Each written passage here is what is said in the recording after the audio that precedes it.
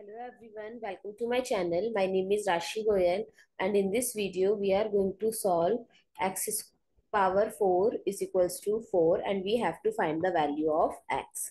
So let's start with the today's video solution.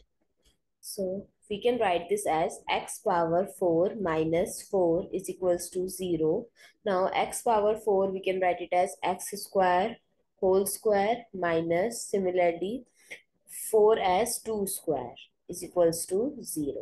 Now we are going to use a very famous identity, that is a square minus b square, which is equals to a minus b or a plus b.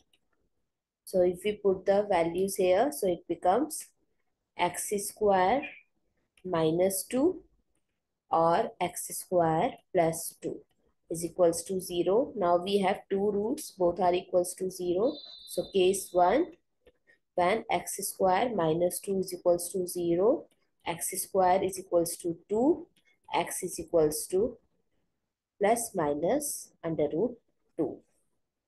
Now case second, when x square plus 2 is equals to 0, x square is equals to negative 2, x is equals to plus minus under root negative 2, and we know that negative 1 in square root we can call it as iota I. So x is equals to plus minus under root 2 iota.